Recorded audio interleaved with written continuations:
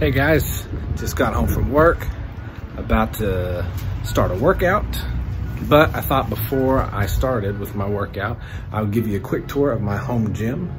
So when COVID hit, I, like the rest of the world, looked at the prospect of the next 2 to 3 months at home in quarantine and really got bummed out. And of course, the fact that all the gyms are closed down, I know that everybody out there who's a gym goer probably also had this collective just sigh of depression when we found out that we weren't going to get to go to the gym for the next who knows how many months. I had always wanted my own home gym setup, but now seemed like the right time to actually pull the trigger. So I took the plunge, and initially I got 4 pieces. So I got a power rack, I got a bench, I got some weights, and I got a barbell. So the weights and the barbell came together as a set from Dick's. I think I got their 300-pound set, which comes with 255 pounds of weight plus a really cheap Olympic barbell. I have since sold that cheap barbell that comes with that set and upgraded to a much nicer barbell from American Barbell. It's really nice. It's got a black Cerakote finish. The bench also came from Dick's Sporting Goods.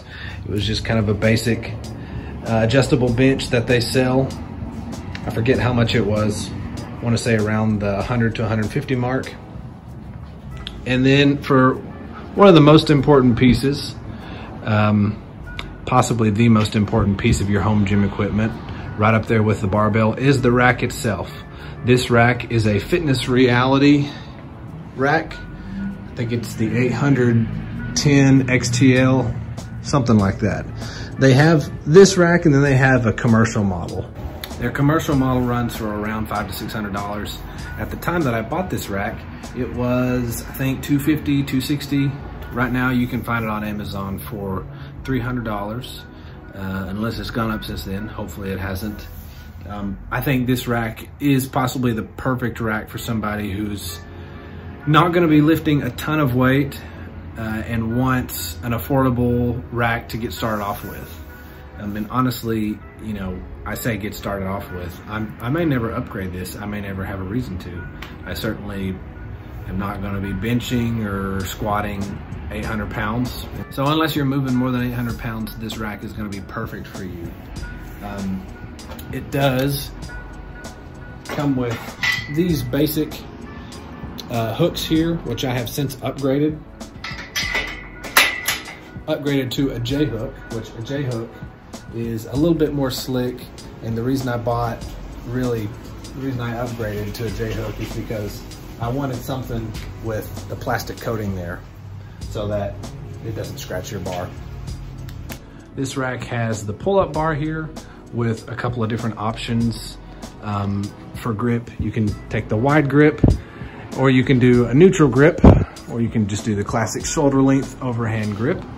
This rack was not hard to set up at all. I think it took me like an hour. I did it by myself. Anybody could do it. The only thing that might bug some more advanced lifters is the fact that the options for the holes, or I guess the hole spacing, it's a little bit wider set than some of the racks in more commercial gyms.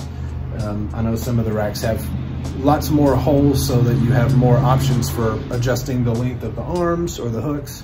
This one has less options, but it's never really been an issue for me. I'll put a link in the description of this video to this power rack so that you can check it out for yourself.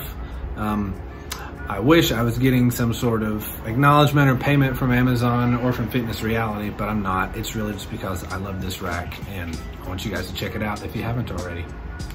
So that's really all you need to get started. You just need a bench, a bar, weights, and some sort of mechanism to hold the weight. Be it a full cage power rack or a half rack option. There's lots of different options out there.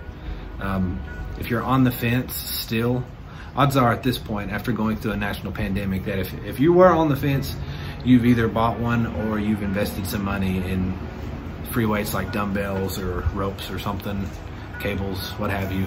But if you are one of the few people that are still on the fence, I highly recommend the Fitness Reality So thanks for tuning in, guys.